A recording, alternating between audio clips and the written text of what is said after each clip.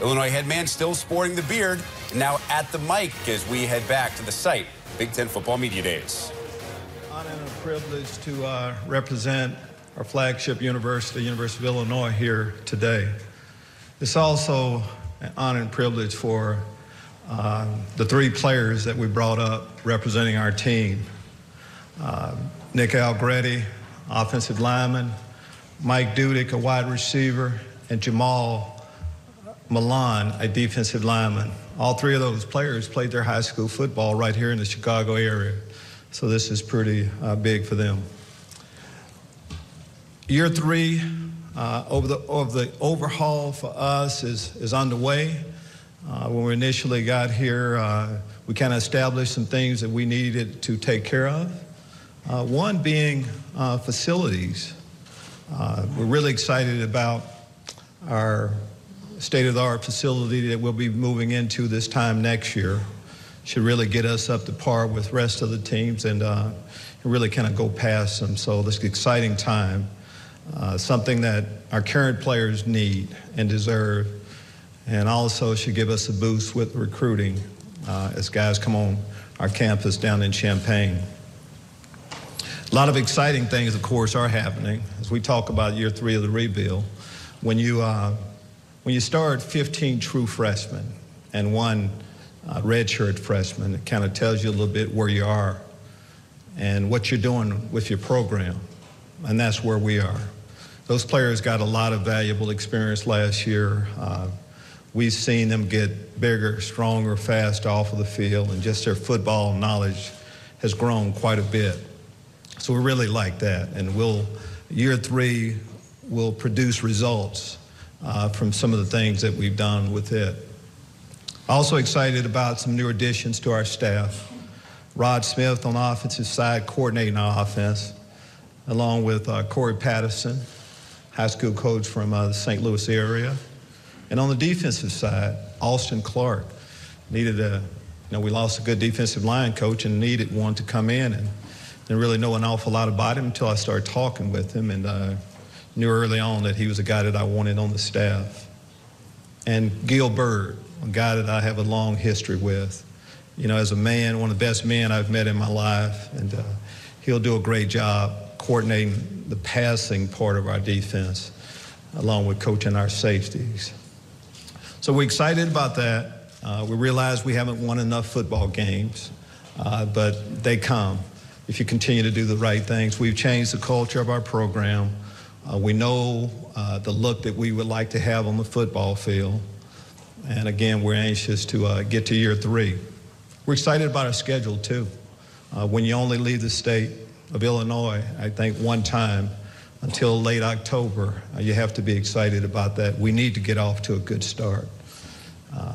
Excited about playing Friday night game, open Big Ten play. So there's a lot of good things going on down in Champaign. And for us, just getting to training camp, we have some legitimate training camp battles, starting with who will be our quarterback. And so that'll be a great competition with, of course, Cam Thomas, who finished up in that role, along with incoming guys, whether it be a graduate transfer quarterback or an incoming freshman. I'll take your questions. Coach, we'll take our first question right here on our right in the middle of the room. Jeremy Warner, 24/7 Sports. Lovie, you played all these freshmen last year. Now there's a new rule with the redshirt rule. I'm wondering how that maybe would have changed things last year, or how you approach with the 4 games and then you can keep them redshirted. Well, last year I don't think it would have changed much. We felt like we needed to play those freshmen that gave us the best chance to win. So it was kind of as simple as that. How I look at the rule, how we look at the rule going forward, I think it's a good thing. Even though we played a lot of young guys last year, the odds are we're going to play some more this year. But to have options, if we feel like that those are the best guys that we have early on, we will play them. But have that option of going through a season and knowing for sure what you have in some of the freshmen if it be later in the year. This past year, maybe the 2 highest recruited rated players that we recruited this past year, Kendrick Green and Larry Oladipo, we didn't actually get them on the football field. So to be able to have a chance to see all the freshmen is pretty important. Coach, will move all the way to the far left of the room. Yes. Lovey, Josh Helmholtz, Rivals.com. You mentioned the 3 guys you have here today, all Chicagoland natives.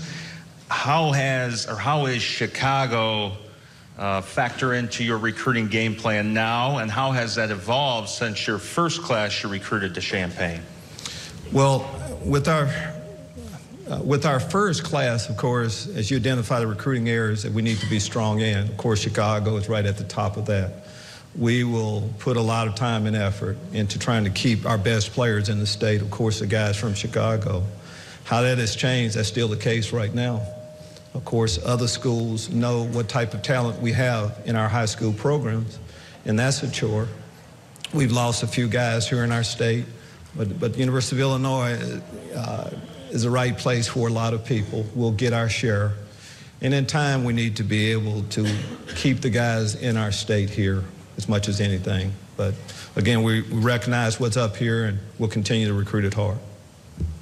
Coach, we'll shift back over to our right, down front here with Shannon. Shannon Ryan, Chicago Tribune.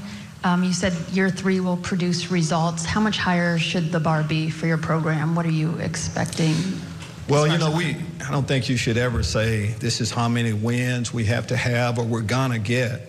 But for us, when we say improvement, when you talk about the young players first time on the field, I just know behind the scenes they've gotten so much better. And you look at what happened during the course of the year. There were about 3 games where really we didn't have a chance to win last year.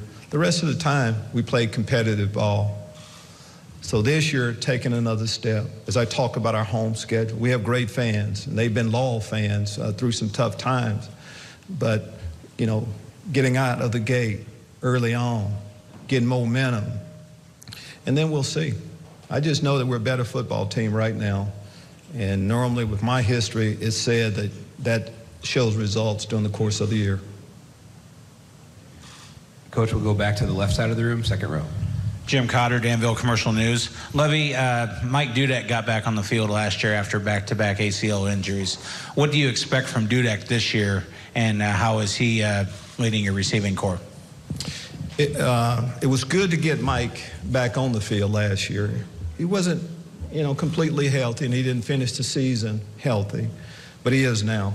And it's been a while, but Mike Dudek is an excellent football player. And as we talk about all the young players we have on our roster, we do have guys like Mike, like Nick, like Jamal that have played a lot of football, and we need them to be who they should be. And that's what we've seen. Mike's had an excellent offseason. He's completely healthy now. In our new offense that we'll be running, he'll have an opportunity to be the featured guy and be able to, we should see a lot of production from him. Again, he's in excellent shape, and he's going to have an outstanding year. Coach, back on the right side of the room, third row. Eric Fisher from SB Nation. With depth on the offensive line being a concern heading into this season, how important was it for these now sophomore offensive linemen to get experience on the field last year, and what steps do they need to take just to improve upon this year?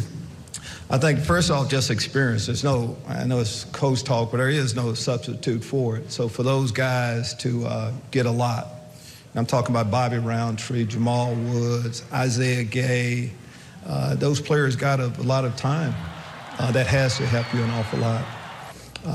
But we will be in that situation. Those guys are older, but depth is a problem a little bit. But there's good young depth coming. You know, I mentioned some of the guys like, you know, Larry Oladipo, another guy from the Chicago area. He's a good football player. So I know these young guys can play, and that experience will come. Again, Coach Austin Clark does a good job. He's an excellent teacher, and that's exactly what our players need right now. But we like the position we're in defensively with those guys stepping up. Another player I should mention, too, that went down with a serious knee injury in training camp last year, Jake Hansen. We're really excited about what he'll bring to our defense, too. He's healthy, and he should have an outstanding year. Coach, next question is all the way in the back of the room, up on the TV platform on our left. Nico Hefflinger, Fox Champaign Sports. Spring ball really just had Cam Thomas taking reps at quarterback. What's it going to be like heading into the fall camp with the rest of the quarterbacks on campus? Well, going back to spring practice, we had really one scholarship quarterback that went through spring practice with us. So Cam got a lot of reps, which he needed and, of course, wanted, and we saw a lot of progress with him. He also knew that come training camp, there would be more competition coming on campus. But when you're a competitor, you want that. You want to prove to the rest of the team that I'm the guy. So as I mentioned, it's legitimate quarterback competition we have in training camp. We as coaches will put the guys in position and let it play out.